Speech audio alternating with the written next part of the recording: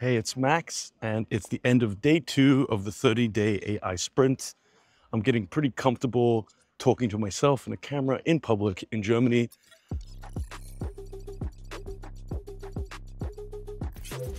What did I get done today? So I was mostly focused on the backend workflow for the GitHub profile analyzer for the results page. So it's successfully using a GitHub API to fetch repos and profile information. It's ingesting that into AI chain, which is outputting structured data. We're using n8n's structured output data, which means it comes out in a predictable JSON object, which I then transform a little bit and can send back to WeWeb in a structured way. Now in WeWeb, I've got that populating the results page. So it still doesn't look very good. That's gonna be one of the last things that I do. I may take a stab at it tonight, but let's see. Bit of a cheeky night session. So the next thing I'll need to do tomorrow is add a few more sections to the GitHub results page. We only have a roast, topics, which I intend to do as tags, and a profile description. So we'll get a couple more of those. We'll make it look fancy. That's gonna be Wednesday, we're working on that. And I'm gonna plan for Friday release for that. Because we've also got the AI newsletter that ideally I work on as well. I'm gonna prioritize getting the GitHub profile analyzer out because it could have people using it, interacting with it, and then go back to the newsletter. What you're gonna see next is a stitch together throughout the day. Here's the n8n workflow that's going to populate the GitHub profile analysis results page. It's triggered by WeWeb here, and I'm using the pin data feature once I've gotten a payload from WeWeb, which is great because I can click the edit button here and change something, for example, the profile handle that I'm checking if I need a different case to test my workflow. Up here, we use an HTTP request route and the GitHub API to fetch a user. I got to update that. So it dynamically fetches this user. Great. And so if I run this, we see it's outputting information on the user.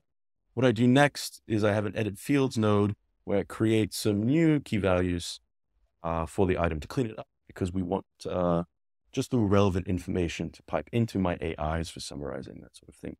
We do the same thing for getting the last 40 styled repos. What happens is n8n outputs this as n8n items. So we have an array of objects in here. Each one of these is a repo. I then again strip that down, same reason. So we run this, we see for each one, we've got a smaller item, and then I aggregate that so that we have one n8n item. So it's a repos array of 40 items. And now what I'm testing is to summarize that. So we have nice, concise text to pipe into a classification AI step. And what I'm testing now is whether it's better to pipe in 40 items that get summarized and then aggregate those after the AI step, or to aggregate first and then into the AI step. A few moments later. I'm trying to decide whether I want to first aggregate my items of repos and then summarize, or just summarize each item individually and then aggregate later. So what I did is I have one version of that. I duplicated that. And then from here, I just connected two output branches that's sending the same data. I added in this limit node, which is very simple. I can just add how many items to limit. So 40 items coming in, only 5 coming out. And then both of these ran. And what I can do is in here, I can see that this took 2,600 milliseconds, so 2.6 seconds. And in here, I can see that this took almost half that time. So now I can compare the answers and see which one I want to go for. But it's a really nice, quick way to benchmark. This is a great example how I can use n8n quickly, not some other dedicated tool, to quickly compare those different options available to me. I could do the same with different models, right? Duplicate this out, couple, run against 3 different models, and quickly inspect and see which one's the best model in terms of efficiency, but then also qualitatively compare the different answers. More moments later. There were a few snafus in getting sort of structured output data. And one of the crux of that was I was getting confused why there's an output parent object wrapping my expected output. So what I'm doing here, I have a basic LLM chain. And in most of these n8n chain nodes that we have, we can require specific output, which adds this output parser branch here. And with the output parser, there's a few different ones I can use, like the structured output parser. That's what I'm using here. And what that does is I can either just specify the example of how I'd like it to look, the output from the node, or use JSON schema, which you can define data types and whatnot. But even with just doing a example, I've got some context in the answers outputted here, and that does help. I was testing if I just provide lorem ipsum versus something like a real value. I do recommend real values. And so what we have so far is we are aggregating prior to outputting. That is faster than running 50 separate calls, and there was no benefit really to that I could see. I'm using the Anthropic model for now. We can test that with OpenAI as well later. One thing I love about N8N is, I was trying a few different things. They're still in my workflow here. I haven't pushed off to the side. Obviously, we'll clean it up, but it feels like I've got all my Lego set up. Anyways, in the prompt itself, we can see I'm saying return the following insights based on the GitHub repos that I follow.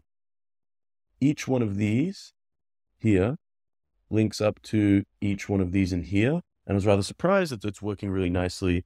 And I run it, a bunch of times, and it's giving me expected response. And then in the system message, what I'm experimenting with now, I was doing a version of this in ChatGPT. Specifically, I use ChatGPT to generate an example of the roast in my output. So I have a good, again, relevant example. That worked great. I had done some prompting in here, like you were a hilarious comic, have a background in software engineering, understand things like Hack and Use and Reddit humor. So I'm now in this LLM chain experimenting with these chat messages where you can add system messages, user messages, AI messages to get a better response. I'm not an expert on these system messages, so I'm just popping this in here and seeing if it improves the result. It seems to right now, but this is something I might come back to as we're optimizing, perhaps post-launch, and understand how we can optimize this even further.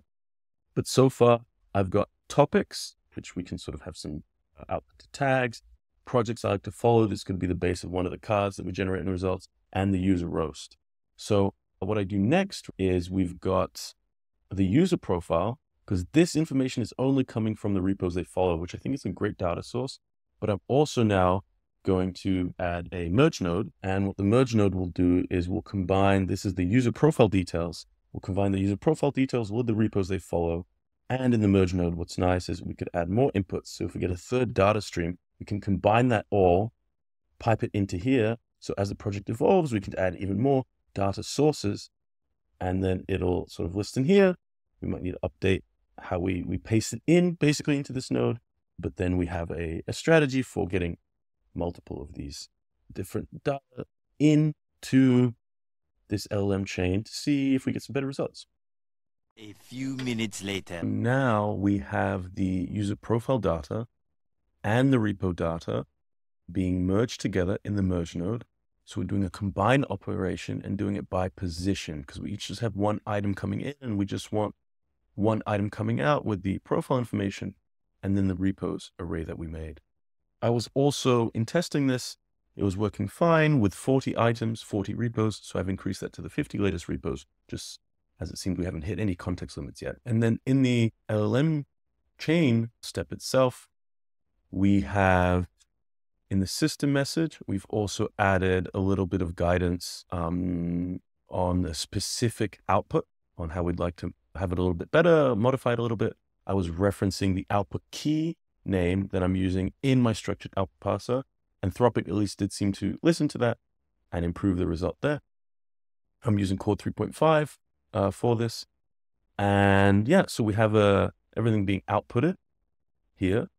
And so the next step in the respond to webhook node, we respond with JSON because we just want to construct the response to send back to WeWeb. And in the response body, it's rather simple. We have the topics, the project summary, and the profile roast all being outputted here.